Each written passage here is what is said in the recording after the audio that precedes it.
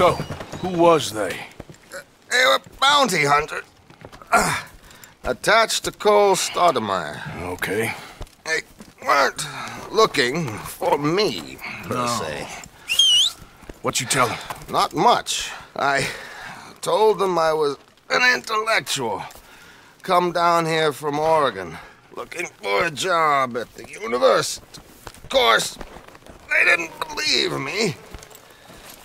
Seems you stirred up quite a hornet's nest in Blackwater. So I keep hearing. It might be best if I stay with you, gentlemen, for a while. Can't go back to that caravan now. All right, Charles. You take Trelawney back to camp. I'll catch up with you. Okay.